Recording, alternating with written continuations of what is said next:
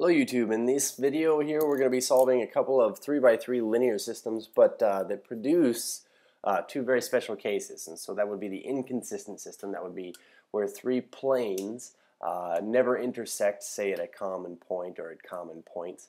And then a consistent dependent system in which all three of our planes, say maybe intersect along a particular line, or maybe just all lie flat on top of each other. It's all ordered triples you could ever think of satisfy each one. So let's go ahead and start by taking a look at the inconsistent system. So first things first, when we say inconsistent, we want to use this word here, inconsistent. Okay, this is a fancy way of saying like no solutions. There would be no ordered triple XYZ that would satisfy all three of these equations at the same time. So we say it does not exist. It does not exist in XYZ. It is a solution to all three of these. But how to recognize it? So let's go ahead and take a look at this system here. Starting with this, we're going to use, of course, our elementary row operations to put this in what we refer to as row echelon form. That is that stair-step pattern in which the leading coefficient of each row, so we'd say is like 1, so 1x, we want a 1y and a 1z. And so let's start with this.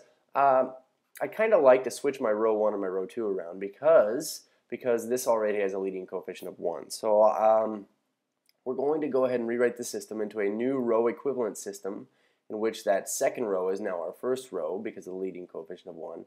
And let's say we switch it with our, our first row. So we say row 1 and row 2. If I'm going to show my work here, row 1, row 2, we're switching them around.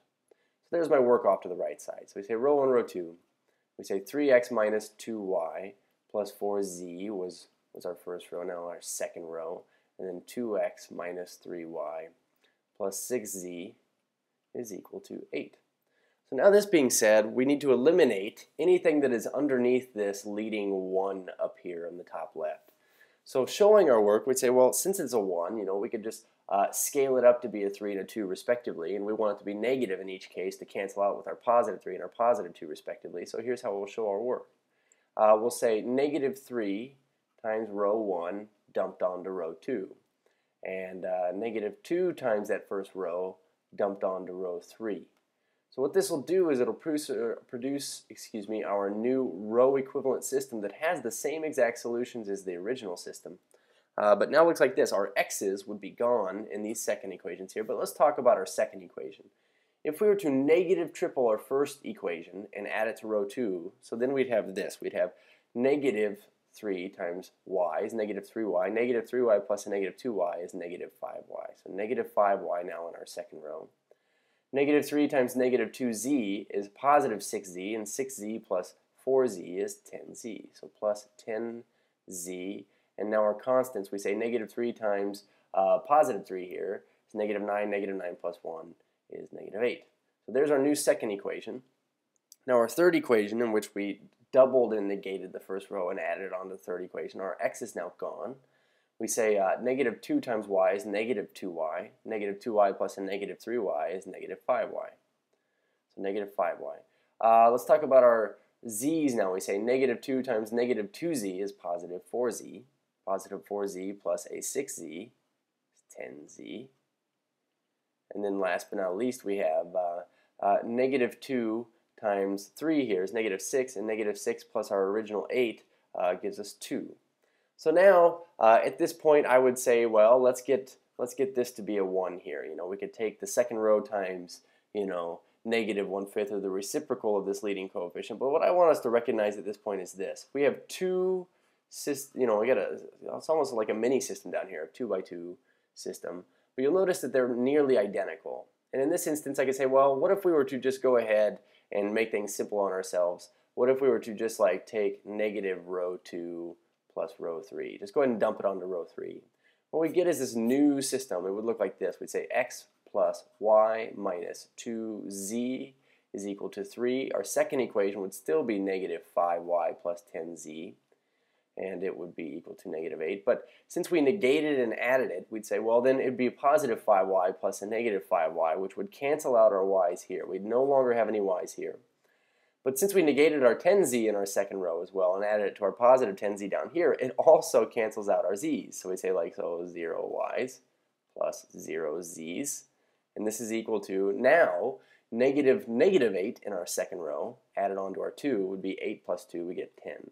In other words, we get a third equation that makes this bold statement right here, but it says 0 equals 10, which of course we know is not valid. This is not a valid statement. When is it valid? Never. So we'd say whenever you end up with an invalid statement, where all your variables are gone, but you're left with an untrue statement, okay, always false. We say we have an inconsistent system. And so, again, things to look for are these. We say, well, if you had two equations that were nearly identical, like all the variables were pretty much the same thing, but the constants are not, then we say, okay, well, then you're going to have an inconsistent system. So let's talk about a consistent dependent system, a little bit different animal. So we have our system here, 3 by 3, 3 equations, 3 variables. You'll notice that our top left x here is already a 1. That is lovely. We're going to try to get everything underneath it to be nothing. We want to get rid of those to put it in our stair-step fashion. So showing our work, we have this. We have -2 times row 1. We're going to add that to row 2. That'll get rid of our 2x there. And we say -3 times that first x there in row 1. Added on to row 3. That's going to eliminate the 3x in the third row. So we have x plus 2y minus 7z is equal to -4. Second equation now, our 2x is gone. We say, okay, so -3 times the original 2y in the original equation, we say is -6y. -6y plus positive 3y is -3y. We say, okay, so one moment. We were taking -2 times row 1. I got to be careful here. So -2 times our 2y here is -4y, and -4y plus a positive 3y is -4y. So we say -2 times this -7z would be positive 14z, and positive 14z plus our original z gives us 15z's. And then we say -2 times our original -4 here is 8, and 8 plus 5 is 13. Okay, so now our third equation here, we'd say we're tripling negative our first row, adding it to our third. Our x's would be gone. Triple this -2 would be -6. -6y plus a positive y there would be just y. Or positive 7y would be just a y. If we say -3 times -7z is 21z, and 21z positive added to -36z would be, I believe, -15z, and you can see this pattern popping up again here. And we say, okay, so -3 now times this original -4 would be 12, and 12 plus -25 gives us -13. So again, we're seeing this situation here in which, I should continue. I mean, I should keep going. Actually, I will. I want to switch row 2 and row 3. And everybody watching this video, you can roll your eyes. I just want this positive coefficient of y to be here. It's like, it's weird, man. When I go places and I get like a beverage and those little tabs you push down, you got to push them down. I have to push them down. It like drives me nuts. So y minus 15z equals -13 is now our second row. And we say -y plus 15z equals positive 13. If now we were to add row 2 onto row 3, it would cancel out your y's. Okay, so you say you get this new system over here, x plus 2y minus 7z equals -4. We'd say y minus 15z equals -13 is still our second row, but if we dumped our second row onto our third row, what we end up with is this. We get 0 is 0. And this is something that is totally consistent. What does this mean? It means it's true, so it gives us at least one solution, but it's consistent dependent. Why? Because we say we have a situation in which there are several points that satisfy this, not just one, but several. Consistent dependent. So here's the deal. We actually, a lot of times in math, when you have 3 by 3 systems or higher, we want to develop what we call a parameter. And later in the year, I know we typically use the parameter as time, okay? But in this case, we're going to say a parameter is just a certain value that we're going to allow, and allow what? Typically z to be equal to. So just follow my lead here, but basically what we're going to do is this. We're going to pick a variable. We typically go with z. I typically go with z, but we say, let's allow z to equal a. I'm going to use the word let here. Let z equal a. What this means is, as far as our solution goes, this ordered triple, we're saying that the last part's this parameter a that's allowed to wander. They say, well, okay, so what about y? And what about x? Well, this is where that backsolve thing comes in. If z were equal to a, we could backsolve by substituting that in for z in the second equation. And so if we do this, we get now this new equation, y minus 15 times blank equals negative 13, where we're plugging in a for z. So now we have this. Y minus 15a equals negative 13, so y actually equals 15a, if we add that 15a to the right side, minus 13. And so now, this is what y equals. We say 15a's minus 13. So you might be saying to yourself, now that I know z and I know y, how can I find x? We're going to take these now both. We'll switch our color here. So we say this z equal to a. We're going to put it into our first equation. We're going to take this y value now that we just found. We're going to stick it into our second y there, but in our first equation. We end up with this. We say x plus 2 times, I'm going to leave a big blank here, y minus 7z equals negative 4, in which z, we said it was a. And we say this is our y value here, so we're going to plug this in right here.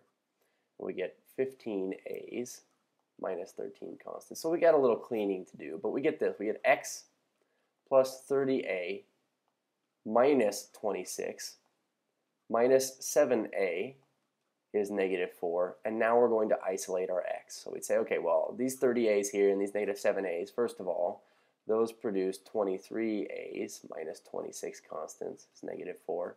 And if we were to now add 26 to both sides and subtract 23a's, over to the other side, we get this. We get that x equals negative 23a, and then 26 constants plus negative 4 constants will give us 22.